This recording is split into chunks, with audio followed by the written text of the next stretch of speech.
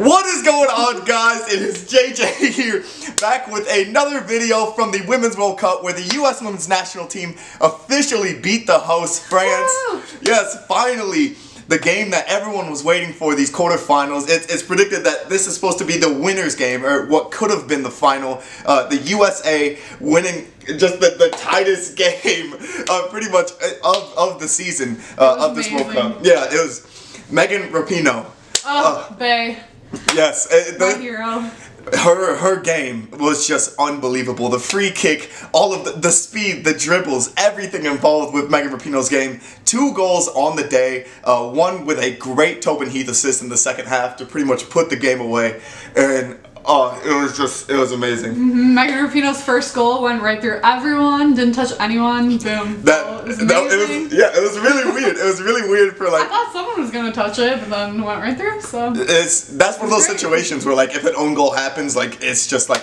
And it's just great because it was Megan Rapinoe. Yeah, just because it's Megan Rapinoe. She's, Trump calls her out and she responds with some more goals. So it's going to be an amazing World Cup, especially for the women's side now that we've gotten past what is like the biggest stepping stone, I feel like, because realistically, guys, France seemed like the strongest squad coming in. They had so many players in the Team of the Year in Europe. So many oh my goodness. Wendie Renard was just a nuisance in this game the entire time. Yeah, they had so many crosses too, could not finish anything. What is it, like 16 or 17 shots and like 3 on target. One of them off of Wendie Renard's head, which, by the way, she's got the best hair in the business. is unreal. But it's just like a huge weight lifted off your shoulders. I feel like I'm gonna eat my words if England end up beating the USA, but the road to the final just seems so much easier now that we're finally into the game. Yeah, it kind of feels like we already won the World Cup. That game really did feel like a final, though. It's gonna be the hardest game, and we won. So. It's hopefully. Yes, hopefully. Knock on wood. Hopefully. Also, I really thought that Tobin Heath's goal was onside. I would like VAR to review some more because Crystal Dunn, I feel like, was onside. But I mean, that's my biggest pet peeve. I don't know if Tobin Heath was, but maybe if we saw a replay. Yeah, but I'm still happy with it. Yes, we need to see some more replays because that's outrageous. And then I think right after that is when Wendie Renard, got hers. It's just, guys. USA, all we have to do is get past England now. I don't know who we're going to end up facing. Obviously, the Netherlands still have a good chance against Italy. That's going to be a really good game. That's gonna be a good game. And maybe it'll be Germany back again. I don't quite know.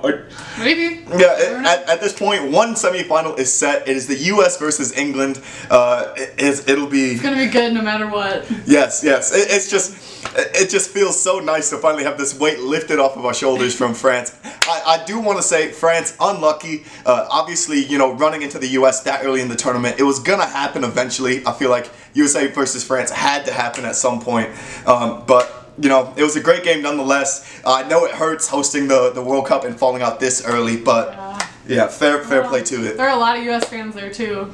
Maybe even more than like France people. But yeah, the attendance for that game is unreal. If that doesn't show you how much the women's game is evolving, that the ticket prices skyrocket when the game goes. Dollars. Yes, thousands of dollars. Oh my god. And then nearly an attendance of 50,000 in the game. 45,000 I think was the final attendance. But yeah, all props to the game. So guys. Thank you guys so much for watching. We're so excited. Yes, we're unbelievably excited. We just came from the watch party. It was it was relieving. Yes, relieving to say the best. So much anxiety, but we did it. Yes. Thank you guys so much for watching. Thank you, Kim, for joining us on this. It's been a great road in the Women's World Cup, and we're hoping to end it with another back-to-back World Cup title. But you guys can let me know your thoughts down in the comments below. Thank you guys so much for watching, and peace.